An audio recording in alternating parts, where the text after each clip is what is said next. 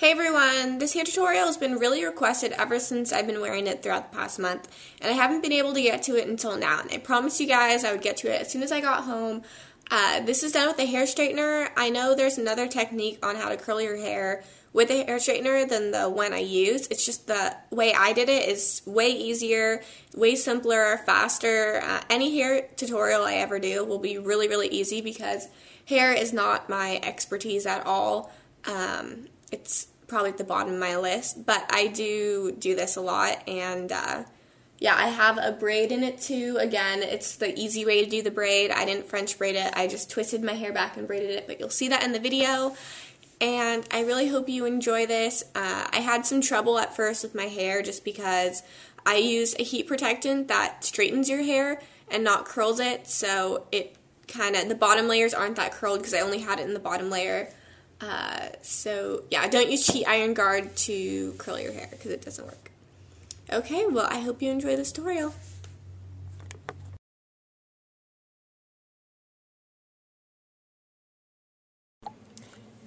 Hey, so hopefully this is a good angle. I've never filmed in this kind of angle before, but I feel like it'd be a really good angle just for hair tutorials, so tell me if you like it, tell me if you don't.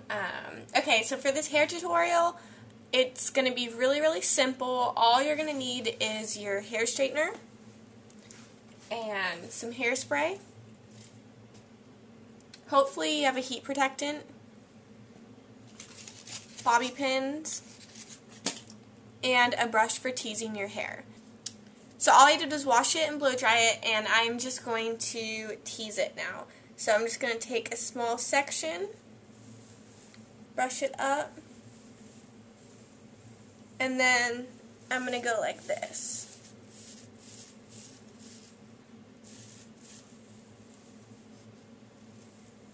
And now I'm just going to spray it a tiny, tiny bit.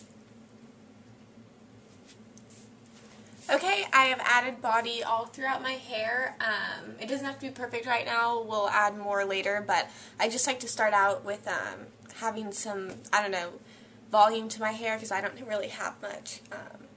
And now, to section it off, I'm going to take about this much. And instead of using a hair tie, I'm using a hair clip like this, so it doesn't leave any of the hair tie lines. Because usually if I use a hair tie, I'll have marks on my hair from where I use the hair tie.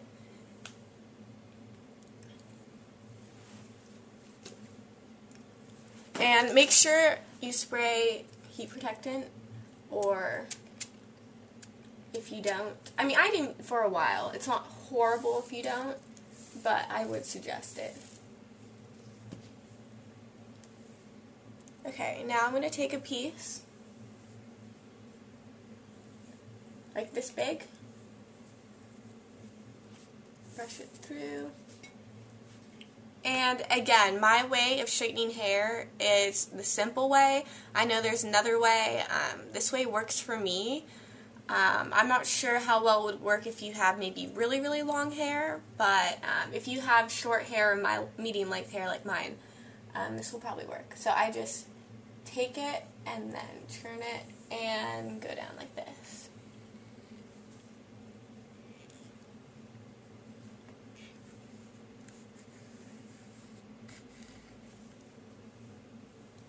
Okay, actually, I'm not sure why the first one didn't turn out that well.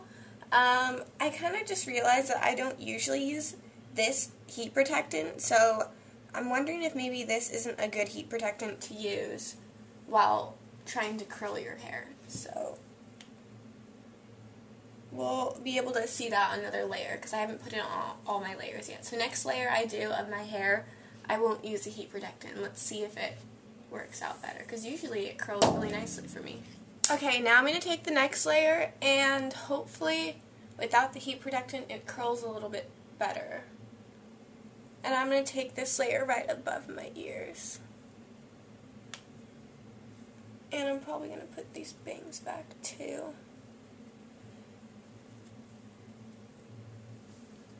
Okay, my hair is going to look really funny right now. Look at that. Okay.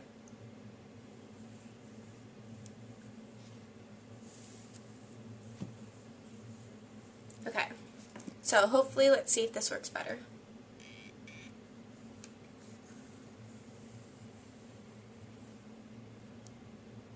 Yeah, that's kind of a better curl.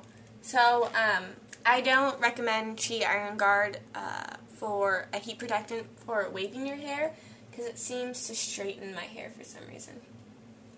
I'll show you this side because it usually turns out better. So, this side always really curls.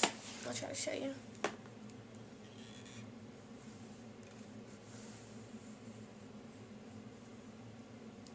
Yeah, do you see how curled that just went? And also, this works better if you wash your hair the night before. You're probably laughing at how weird the top of my hair looks right now. Okay, so I'm going to show you what I do for my bangs because it's a little bit different. I'm also going to do this kind of braid thing at the end, but for right now, don't worry, I haven't curled this part yet, but... Okay, so I just kind of get my bangs. Hopefully you can see. Then I take my hair straightener and I really lightly just turn it back. So it's like going away from my face. I don't really try to get a curl in it. I just try to swoop it back. Now what I'm going to do is grab my bangs, hopefully you can see, and twist them.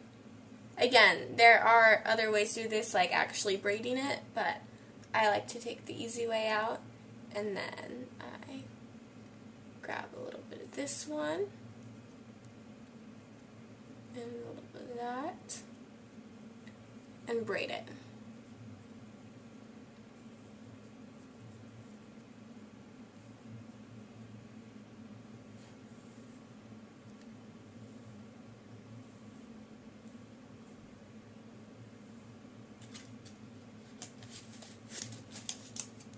Now I take a bobby pin, if I can get it out. Okay, here we go. And what I like to do is move some of my hair back and clip it under so you can't see the bobby pin. And then put that on top. Take a little bit of hairspray to get rid of the flyaways.